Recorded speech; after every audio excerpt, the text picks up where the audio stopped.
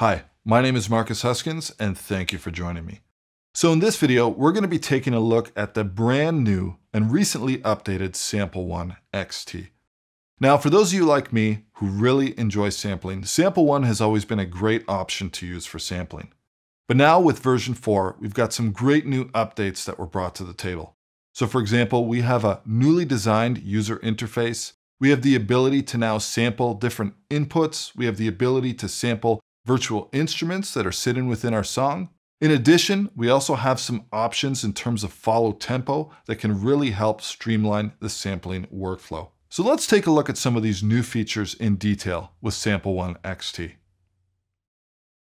So right off the bat, you can see that we have a brand new GUI. And the other thing to mention here is that the Sample 1 XT has been ported over to the brand new virtual instrument engine that was introduced in Studio One version 3. Now, along with that comes some really nice features. So for example, we now have the keyboard and the effects section that we have in PreSonus XT. So you can see we have our effects A and our effects B. And the really cool thing about this is that you can take advantage of this distortion section, which has a lot of different options in terms of adding distortion to your sounds. Now, in addition to that, we can also add things like modulation, delay, reverb, essentially allowing you a lot of customization in terms of crafting your sounds when you're doing your sampling. So we're going to take a look at that in a moment, so let's just hide that for now, but let's go ahead and take a look at some of the basics here. Well, one thing that they've added, which is really cool, in my opinion, is they have these 4 tabs over here. We have our wave, our mapping, our envelopes, and this is pretty cool because we can adjust things like this, but then we can also adjust the curve of the things like our release and our amplitude. So that's pretty handy. Now, another thing that's really useful is if we click this record tab over here, you'll notice that we have a lot of different options. So for example, I can choose an input here. I could choose input 3, or I could choose some instruments or any of my outputs. In addition to that, we can also monitor. So essentially, we can record our samples directly into Sample 1 XT versus having to record them into the Studio One timeline or import them from a Finder. So let's take a look at doing that. Well, first things first, let's go ahead and name our sample. Now I've got a stereo mic set up here, and I'm just going to record some snaps. So let's go ahead and we'll name this snaps. And then my resolution, I'm going to leave this set to 24-bit. And the insertion key, let's go ahead and I want to insert this onto C3. So next thing, I'm just going to choose my stereo inputs over here, which is my mic line 1, 2. And then I also want to monitor this as well. So let's go ahead and click the monitor active. And then once you have this all set up, all we have to do essentially is record this. I'm just going to record a bunch of different snaps over here.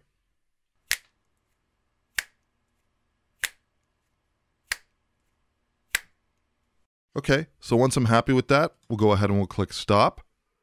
And now we can come out of the monitoring mode. We'll go into our waveform, and let's go ahead and let's start making some adjustments here. Now, one thing that you'll notice right off the bat is we now have auto snapping to our 0 crossing points. So for example, if I was to go in here and zoom in really close, you'll notice that it's snapping to the positive waveform as I'm moving things. So this allows us to really easily find that perfect 0 crossing point. So hopefully we don't have any clicks or pops within our samples. And then we can use our mouse dragging up or down in order to zoom in and out. And of course, we can also use any zoom shortcuts that we have on this right side. Let's go ahead, let's pull this all the way in, and I'm just going to pull back this endpoint. I just want to isolate this one section over here. So we'll go ahead and do that. We'll make sure that we have this edit nice and tight. Maybe to about there. And let's go ahead and test this out on our MIDI keyboard. I'm going to record enable this track. Okay, maybe I want to pull out my endpoint a little bit over here. Okay, perfect. Now another thing that we can do is we can quickly normalize this if we need to bring up the volume. And then of course we have access to things like our filter, or we could come into the effects section if we want to affect this any further. So I could add some modulation, maybe some delay. And the benefit of this, of course, is that you can essentially craft your tones for any of your samples directly from within Sample 1 XT. Now let's take a look at another workflow when using Sample 1 XT. This time I'm going to pull up a different instance of Sample 1. And in this case, I actually want to resample a virtual instrument. So just to keep this nice and simple, we will use an instance of, for example, MyTie. And I'm going to load a preset here. We'll go into my good friend Ari's EDM Synth Classics bundle. And let's load something over here. Maybe we'll try Desk Bass. And we will record enable this track. And I'm going to go over to my MIDI controller. So let's go ahead and let's sample that directly into the new instance of Sample 1. So in my record section, I'm going to choose instruments and I'm going to choose MyTie. Now we'll go ahead and we'll trigger that note. This one, let's go ahead and name this Ari's Bass. I'm going to put my insertion key at C1. And this one we could do, let's sample this at 32-bit float. And now essentially we'll record and let's go ahead and trigger this sample.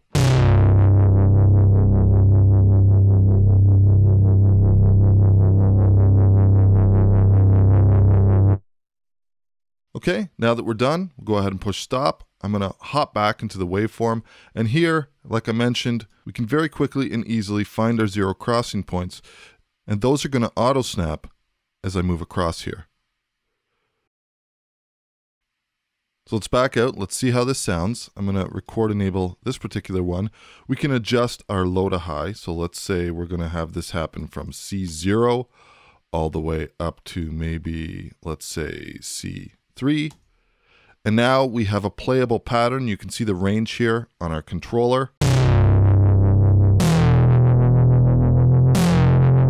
And I'm going to go ahead. Let's just go all notes off and let's bring down our release. And then of course we can adjust our envelopes further if we need to. So for example, we'll bring this up maybe just a little bit, something like about there. And then I can adjust the curve of this release as well by going in the envelope section. So now let's see how this sounds.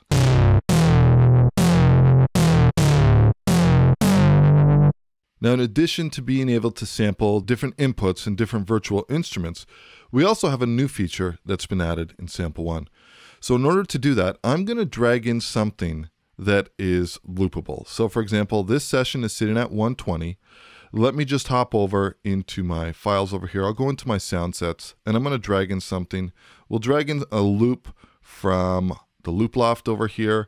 And I'm just going to go ahead and I'm just going to drag this one in right over here. Let's expand this out, and I'm just going to loop engage this, and let's have a quick listen. I'm going to pull the volume down a little bit. So obviously, this would be a perfect loop. Now let's go ahead here, and I'm going to go into my audio, and let's send this to a new Sample 1. So here we have our loop. It's come in on C3, and low is C-2, and the high is G8. So let's go ahead and let's play this.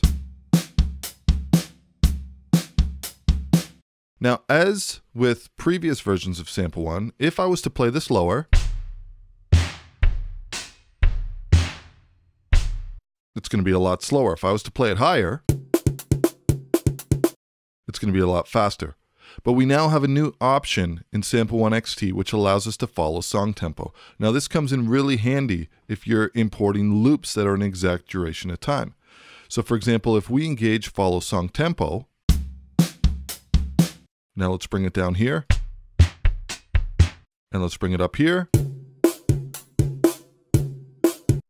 So when follow tempo is engaged, the actual sample, the duration or length of the sample is not changed, only the pitch. And that's happening in the background with Sample 1 XT. So a lot of new opportunities in terms of workflow for people who like to use Sample 1 XT in their productions. Now I know that I've been using Sample 1 for a lot of my productions because a lot of the time I might be creating my own samples or working with my own samples, but I still want to have the advantage of using a MIDI workflow.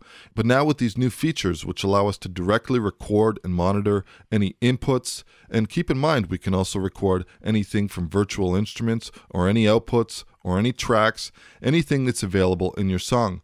And in addition, we have access to our mapping and of course, the ability to record our samples directly from within the Sample 1 XT instrument. Now the other thing to mention over here is that if I was to go ahead, click this sample and show in Finder, you'll see that we now have a new category in our Studio One song folder, which is samples. And any samples that are recorded directly into Sample One are going to end up nice and tidy in that folder for you.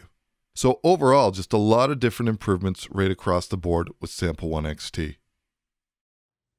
So anyways, that's Sample One XT, a powerful update for Sample One in Studio One version 4. Anyways, I hope you guys found this video useful, and we'll catch you for more in the next one. Cheers.